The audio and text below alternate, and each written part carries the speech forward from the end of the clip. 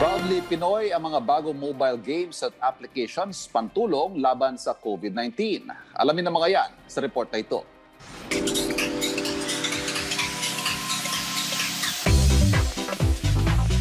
From entertainment to sports, ibang husay ng mga Pinoy. Maging sa mundo ng science and technology, bida rin ang Pinoy talent na nagamit pa nga sa pagdevelop ng games and apps para sa COVID-19. In the Time of Pandemia, yan ang bagong-bagong Proudly Pinoy video game ngayon. In the Time of Pandemia is a simulation game, which means it copies a portion of the real world into the form of a game. In this game, you play the role of crisis manager of a town under the grip of COVID-19. We gotta do lots of testing. May 3 goals na kailangang ma-achieve para manalo. I-minimize ang COVID deaths, pababain ang incidence rate, at gamitin ang public funds ng tama. At para ma-achieve ang goals, may 5 actions ang laro na dapat i-combine. Pagbili ng test kits, testing, isolation, lockdown, and treatment. Malalaro ang In the Time of Pandemia sa web browser ng inyong personal computers.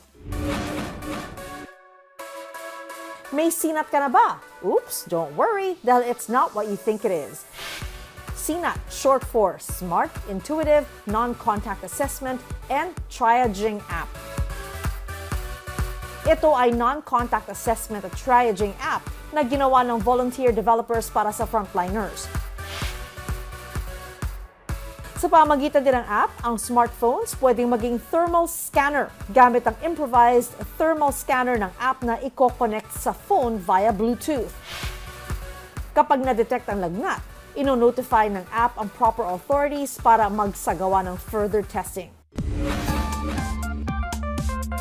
May mobile app din for your emergency needs ngayong pandemic. Ang EDI app ay isang emergency dispatcher app kung saan pwedeng mag-request ang frontliners at health workers ng kanilang masasakyan.